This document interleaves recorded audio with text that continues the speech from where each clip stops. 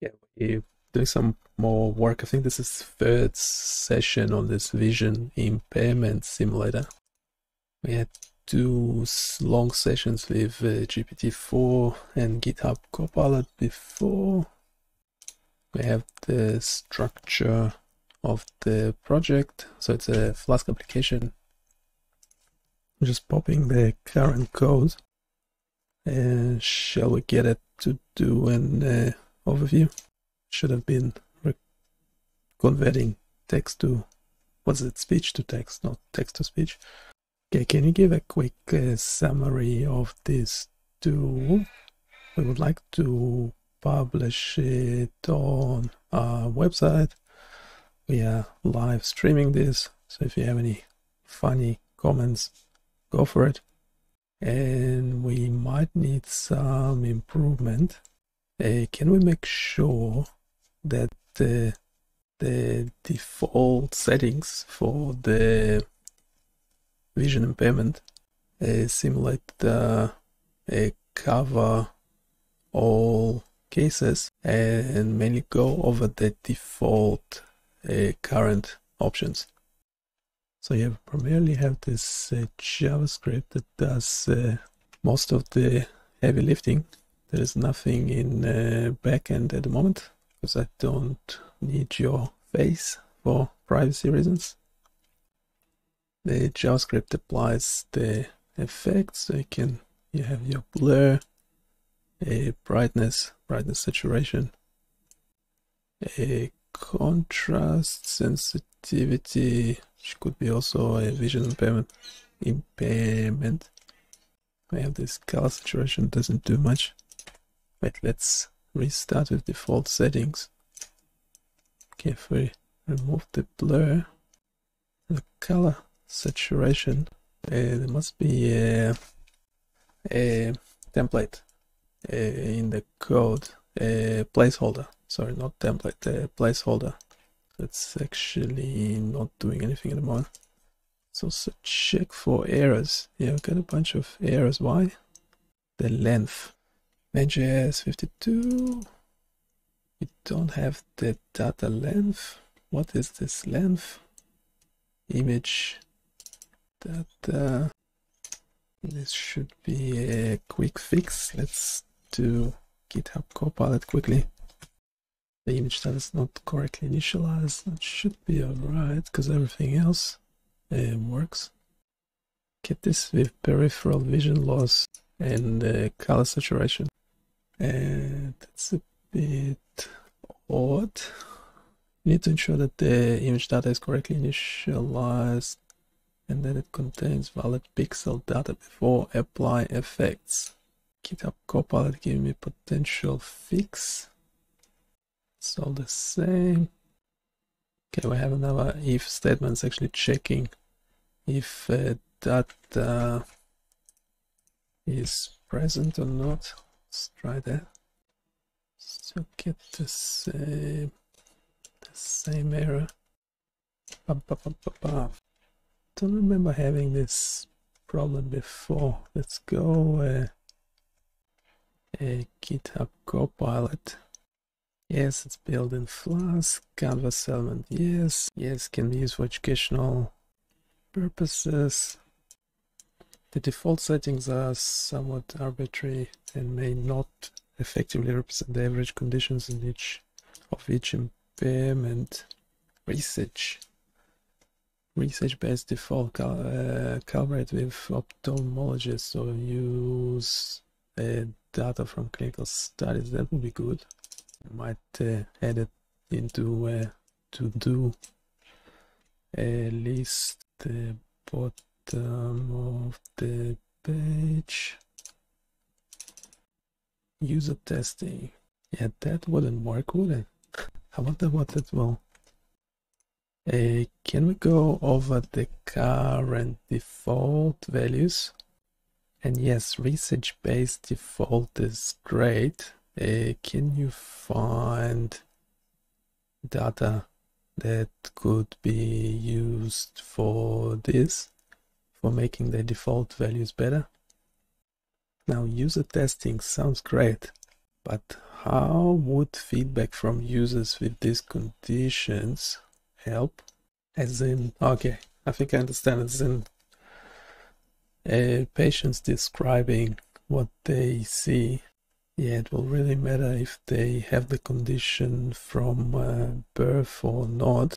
So they might not be able to explain what they see because for them it's normal, isn't it? Yeah, can you expand on the guided tour stuff and how specifically can it be done? It'd be nice, for example, if when you load the tool, potentially the sliders can be going left and right.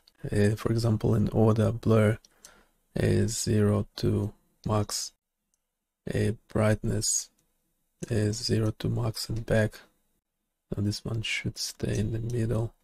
This one also default is a middle.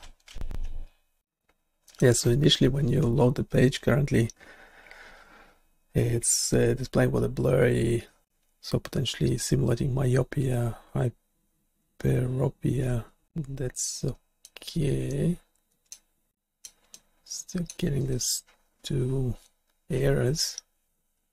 I'm getting this error when changing the peripheral vision loss and color saturation sliders. How can we fix that? This is what I currently have as the whole JavaScript code. Yep, let's see what we can do. It's also suggesting to fix the draw function, same as GitHub Copilot. The error you're encountering, uncaught type error, cannot read properties of undefined reading length, is likely due to attempting to manipulate image data when image data might not be properly defined. This could happen if the context get image data calls and retrieve valid data. Here's how you can modify your JavaScript to add more robust checking before processing image data. Am I not already doing all that? Let's read the... You've raised an interesting point about how those with vision impairments perceive their condition as normal, and may not accurately describe what they see. However, feedback from these individuals is still invaluable for a few reasons. I didn't say it was not valuable. I said it's sometimes hard to translate it into results. In this case, specifically adjusting the default values on the slider. So how do you link between the two? Subjective experience. They can provide insights into the challenges they face in various lighting conditions or environments, which can help adjust the simulator's realism. Comparative feedback. By comparing the usual vision with the simulated effects, they can indicate whether the simulator overstates, understates, or accurately represents their vision. I am still having a bunch of errors. One of them is, well, this is not an error, this is a warning, so might leave it for now. But then we do have the following error. Comparative feedback. By comparing the usual vision with the simulated effects, they can indicate whether the simulator overstates, understates, or accurately represents their vision. I was suggesting a guided tour feature. A guided tour feature would help new users understand how to use the simulator effectively. Here's a detailed way to implement this. Interactive tutorial. Use a JavaScript library like intro.js to guide users through the interface. This can automatically highlight and describe each control as the user progresses. Yeah, don't like using another library like intro.js. I think would be not necessary. Dynamic examples. As each slider is introduced, automatically adjust it to show its effect on the vision simulation. For example, when the blur slider is explained, automatically slide it to a preset value and then back to demonstrate the effect of myopia. That sounds more like it. Similarly, adjust the brightness slider to simulate the glare effect of cataracts, then return it to a neutral position. Here's a simple example using pseudocode to guide a user through the blur adjustment. Why is it a pseudo example? Why is it not the working code? This approach not only makes the tool more interactive, but also educates users effectively by showing real-time changes as they learn about each function. So we have the guided tour added to the code. This is what we currently have for the whole JavaScript. Another problem is that we are still having the following error when changing the peripheral vision loss and color saturation sliders. Yep. The error you're encountering, uncaught type error, cannot read properties of undefined reading length within the apply effects function when manipulating the image data suggests that it may be called in a state where image data is either not ready or incorrectly handled. Since this error specifically occurs when you're manipulating sliders for peripheral vision loss and color saturation, we need to ensure that the image data exists and is valid before it's accessed. If the error happens when adjusting sliders that directly affect the drawing logic, like apply effects, it could be that the video stream isn't ready or image data isn't captured correctly at the time of adjustment. Here's how you can add more checks before processing the data in apply effects. Also, ensure that the handlers for tunnel slider and saturation slider are properly invoking functions that expect valid image data. Here's an improved version. Assume there's more error handling. The draw function, let's try that. Apply effects. Yeah, we have that if image data is present. Then continue. Let's check it out. Okay, blur, it's working okay. Brightness, not available for effects application. To create a simple guided tour without external libraries, you can leverage basic JavaScript and CSS to highlight elements and display instructions. Here's how you could implement it. That's another function. Is it currently using some funny library? We need to call a guided tour in here, I would imagine. Just format the document. Yeah, it is using some intro.js, which I asked not to. It's not just blur level simulating myopia. Okay, I thought it will actually move around. So no, I don't like it. Okay, what's that? This simple function walks through each control element, highlighting it and displaying a message box with instructions. Adjustments can be made to fit more complex requirements or a more interactive user interface. Yeah, I don't like it. Now I'm getting the following error. Interestingly, the peripheral vision loss slider does work as expected. Color saturation doesn't do anything. And I don't get that error for any of the other controllers.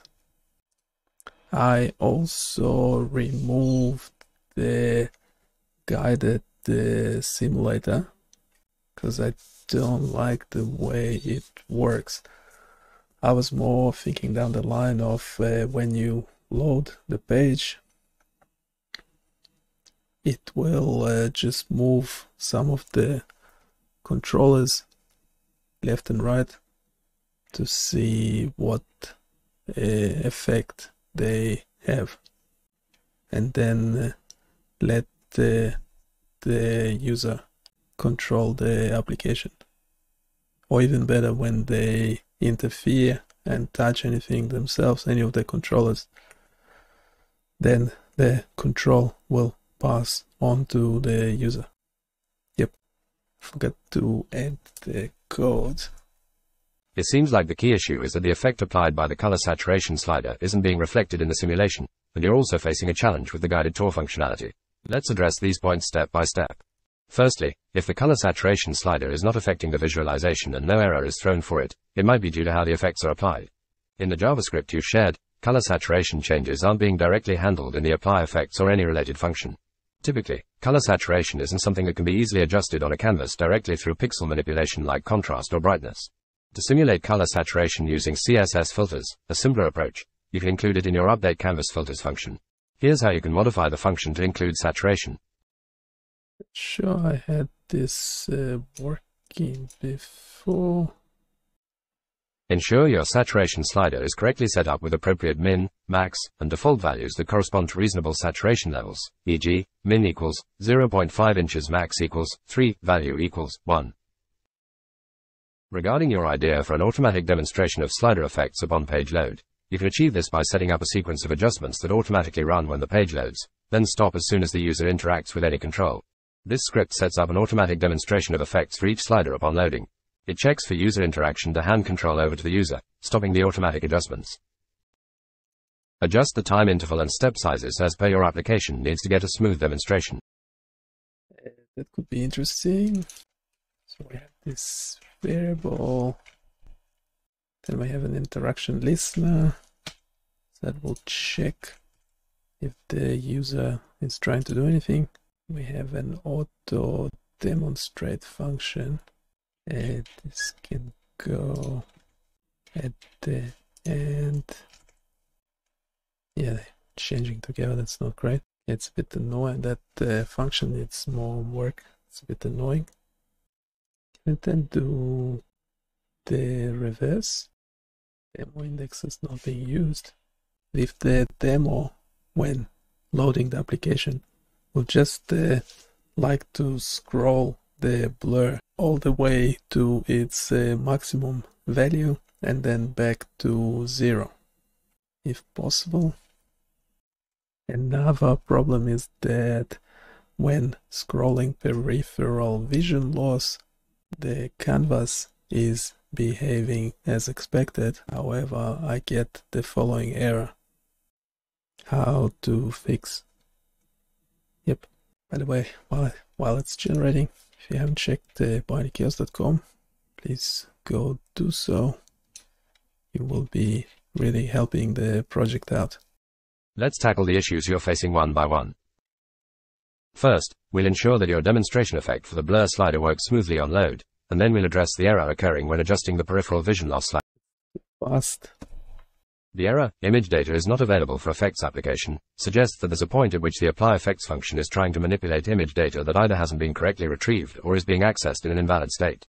To ensure you don't attempt to process invalid image data, you need to check its validity not just at the beginning of draw, but also right before applying effects in apply effects. Here's an improved. Is this warning related to the error we're getting? I don't think so.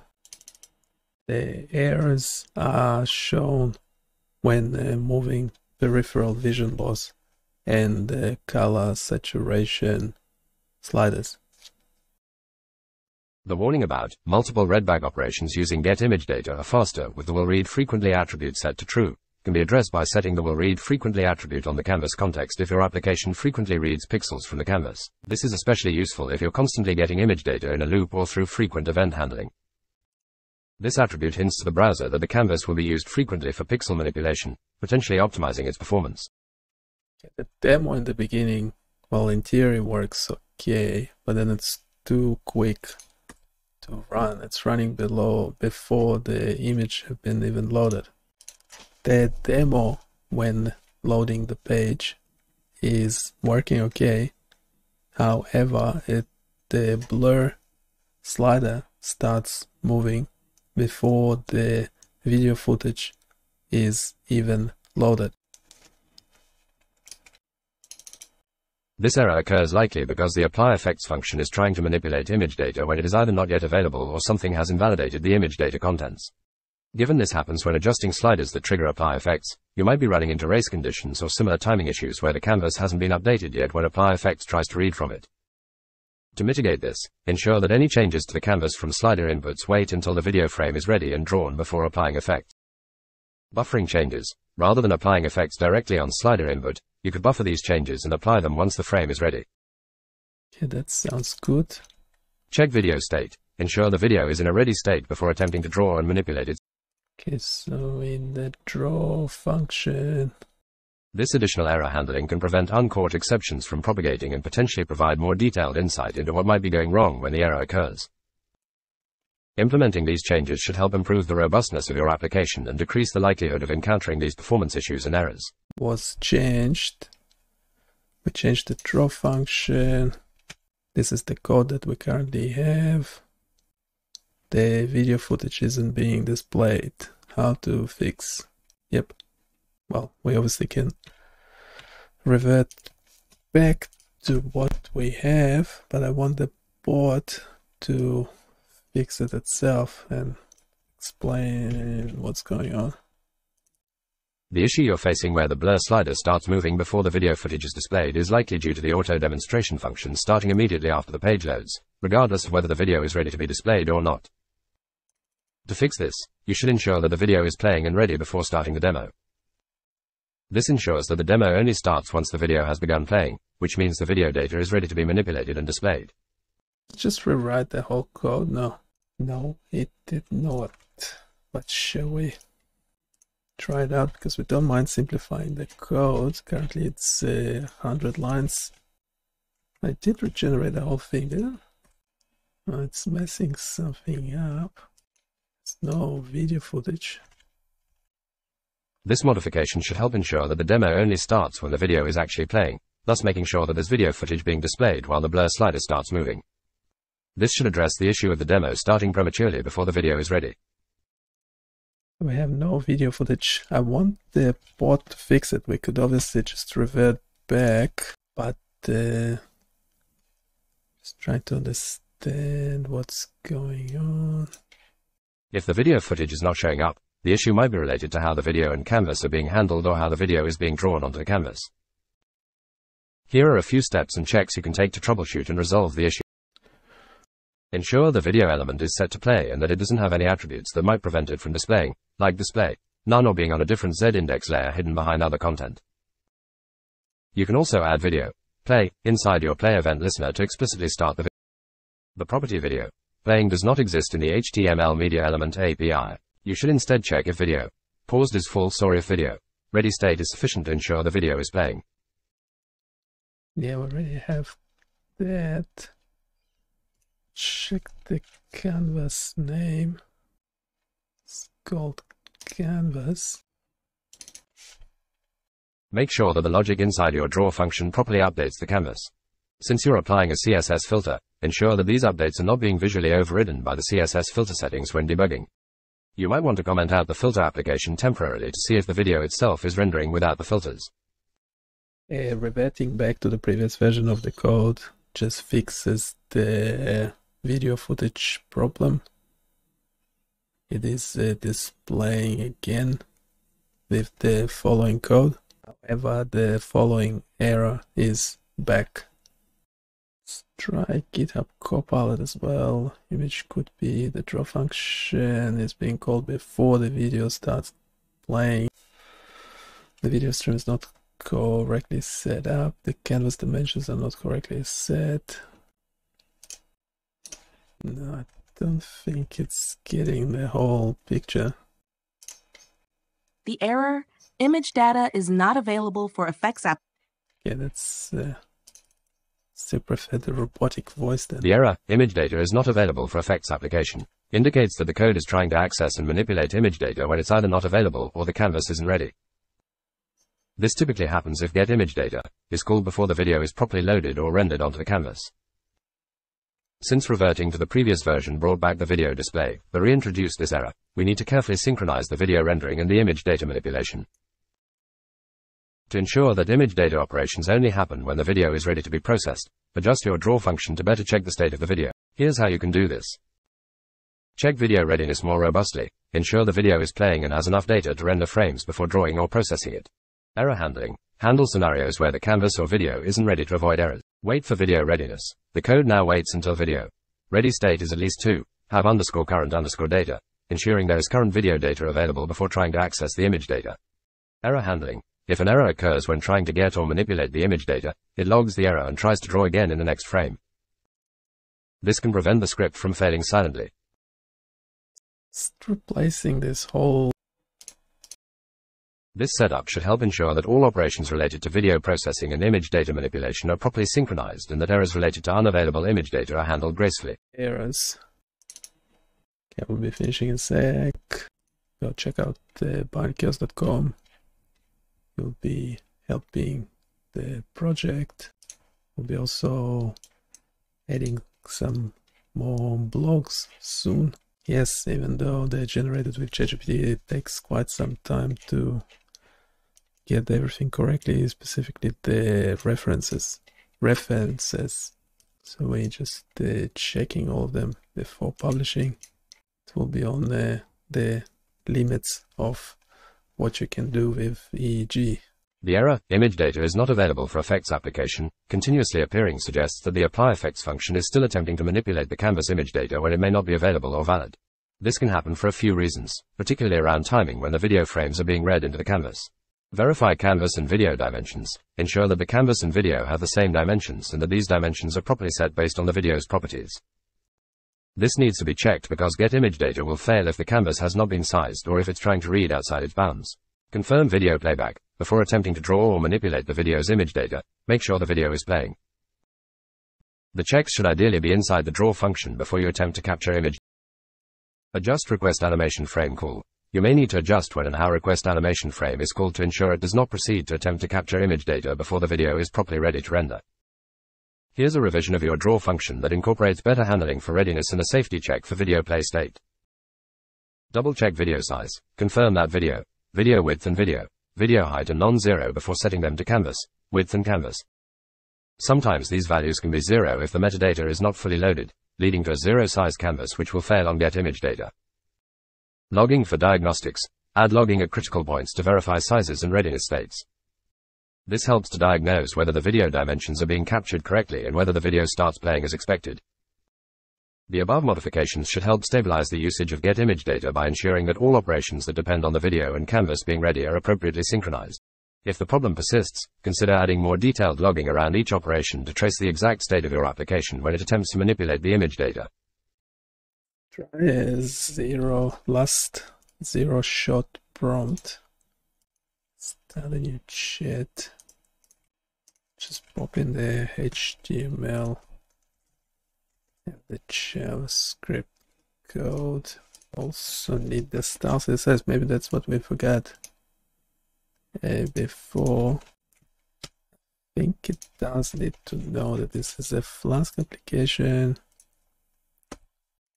Everything works correctly, except I'm getting the following error when changing peripheral vision loss and the color saturation sliders. Yep. Also, the color saturation doesn't actually do anything. It looks like the error you're encountering occurs when you try to apply effects on the canvas, but the image data is either not valid or not available. This typically happens if you're attempting to process the data before it's fully available from the video stream, or if there's an issue with how data is accessed or manipulated in the apply effects function. To debug this issue, let's go over a few potential problems and solutions. Check video state. Ensure the video stream is actively playing and has data available when you try to get the image data. This might be failing intermittently due to timing or state issues with the video stream. Canvas context type you're using will read frequently. True, with the getContext method, which is optimized for frequent reading and writing, but ensure that your video and canvas dimensions are correctly set and consistent. Asynchronous data availability. There might be a race condition where apply effects is called before the video stream is ready to provide image data. This can happen if request animation frame, draw, triggers draw calls faster than the video can produce frames. Error handling. Improve error handling around accessing the image data. For instance, you could add checks to ensure image data is available and in the expected format before processing it. Logging for debugging. Add more console logging at critical points to understand if and when data becomes unavailable. Is the peripheral vision loss slider actually works as expected. It's still producing the error. The color saturation one is not working. Do we actually need to refractor the code? This is what we currently have. Yep. Also, a suggestion from a GitHub Copilot catch stream. Okay, I might have forgot to start playing the video here, even though it does seem to play okay. Date canvas filters. It appears that the saturation effect isn't working because the saturate filter effect in the CSS filter isn't being applied properly due to the data type mismatch in the value you're setting for it. The saturate function in CSS expects a percentage or a factor, but the way it's currently being used in the JavaScript might be causing issues due to improper formatting or value handling. Ensure correct saturation value. The saturation value for CSS should be a factor where 1 is the normal level. If the slider returns a range between 0 and 2, then it should directly correspond to the saturate factor. However, it's crucial to ensure that this value is being correctly converted to a string and concatenated correctly in a CSS filter string. Refactor CSS filter application. The existing filter application method should be examined to make sure all values are concatenated correctly and are applied in a format that CSS can interpret. This function ensures that each filter value is appropriately formatted as a string with the correct units, px for blur, % for brightness and contrast, and no unit for saturation as its effector, and then correctly applies them as a combined filter style to the canvas. Additionally, if the color saturation changes still don't appear to affect the displayed content, verify the following. Check the range inputs. Make sure the saturation slider is correctly set up in your HTML and is within accessible range. Debug output. Add console logs to update canvas filters to print out the values being set for the filters, especially for saturation, to ensure they're being updated as expected when the slider is moved. Okay, nothing works. I like how it starts though. No, as in not nothing works. Blur works okay. When you start the page, it also does this demo thingy where it's just moving the blur up and down. So that's nice. Still getting... Yeah, color saturation doesn't do anything, and peripheral vision loss works okay, but I'm still, for both of them, I'm getting this image data is not available. There's something wrong with the whole structure, something happening. Blur, brightness, contrast, we have update canvas, filters. Can you explain and fix the code? Primarily concerned with the fact that we have update canvas filters applied when blur, brightness and contrast sensitivity are changed, but then we have apply effects when peripheral vision loss and color saturation are being moved, sliders being moved. Do we need to refactor the code considering these two functions meant to be similar? Is one of them changing CSS and the other one is actually applying something to the canvas? Can you explain and fix the code? Yep. Update canvas filters function. This function is triggered when the blur, brightness, and contrast sliders are adjusted. It applies CSS filters directly to the canvas, which are handled by the browser and are purely cosmetic. These filters are fast and non-destructive to the underlying image data. Apply effects function, triggered by the tunnel, peripheral vision loss, and saturation sliders. This function is intended to manipulate the actual pixel data within the canvas. However, you mentioned that saturation isn't working as expected. The current implementation of the apply effects function doesn't handle saturation changes because pixel manipulation for color saturation isn't being done. Instead, it seems you're trying to use the CSS filter for saturation, which won't work with the current setup since CSS filters and direct pixel manipulation need different approaches. To resolve these issues, especially to make the saturation work as intended and to unify the approach, we could refactor the code to either apply all visual effects via CSS for consistency and speed where possible. Handle all effects by manipulating pixel data directly if you need more control or non-standard effects that CSS cannot handle. Given your requirements, it seems like handling everything at the pixel data level might be necessary, especially for effects like peripheral vision loss and color saturation that aren't easily managed with CSS filters alone. Let's outline how you could adjust the saturation in the pixel data directly. Now, integrate this function into your existing apply effects. Ensure all changes trigger the necessary redraws and data manipulations. Okay, let's just format this quickly. We need the apply effects. Why is it not a standalone? Unified effects application. Make sure both types of effects, CSS filterable and pixel manipulation, are considered whenever any slider changes. You might find it cleaner to handle everything in one place if effects overlap or interact. Redrawing mechanism. Ensure draw is called anytime an effect needs to be updated, which it seems you're already doing. Optimization considerations. Handling all effects via pixel manipulation can be computationally intensive. If performance becomes an issue, consider debouncing the input events or applying effects only when changes exceed a certain threshold. Yeah, we would be totally stuffing it up, wouldn't we? Okay, we need the better explanation. I'll provide the current code that we have again.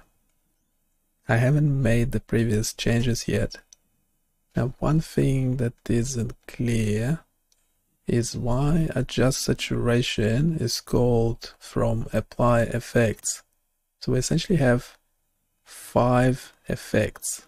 Do we need to handle each one separately? Yep. Yeah, it's getting tangled up in its own mess. It looks like you want to ensure all effects are handled properly, whether through CSS filters for simple adjustments or through direct pixel manipulation for more complex effects like peripheral vision loss and color saturation. Given that, it might be beneficial to consolidate how effects are applied to streamline the code and ensure consistency. Unified effect handling. Instead of having separate handlers for CSS filter effects, update canvas filters, and more complex pixel manipulations, apply effects, instead of merging these operations into a single function. This will help in managing the effects in one place, making it easier to control the sequence of applying these effects and reducing potential conflicts or redundancies. Redefine apply effects to include all adjustments, since some effects like color saturation need pixel manipulation which isn't handled by CSS filters effectively in your context. You could redefine apply effects to handle all adjustments, including those currently handled by CSS filters. Directly on pixel data if performance allows. If performance becomes an issue, revert back to CSS filters for basic adjustments. Optimize performance. If this approach of manipulating all effects in pixel data is too performance intensive, consider keeping simple CSS filters for effects like blur, brightness, and contrast while using direct pixel manipulation for tunnel and saturation effects. You need to toggle between these approaches based on performance tests. Yeah, I think we are done here. We're talking cross-purpose, getting mixed up in our own, chasing our own tail kind of thing. So I get it that blur, brightness, contrast can be managed using CSS, adjusting CSS, that's fine. And then peripheral vision, it's actually changing the pixels on the canvas, which is fine. So that would be the more computationally intense operation. Now it still doesn't explain why color saturation doesn't work at all, and also doesn't explain why the apply effects function is giving an error. So this of course will not do anything. This refactor aims to consolidate your effects into a single, manageable function, improving maintainability and potentially reducing bugs or unexpected behavior by handling all visual transformations consistently. Adjust the complexity and scope of direct pixel manipulation based on performance and visual requirements. It is slow. Now blur doesn't work. It's significantly slow. Which we do not like. We do not like it. Yeah, so this 3. Why color saturation can be done in CSS as well? Anyway, I have to continue this next time. Don't forget to check out blindchaos.com. There's a lot of interesting tools and blogs, and you will be helping the project this way. Don't forget to leave your comments, feedback. I will read it all. Might take some time, and we'll continue with this one next time. Bye.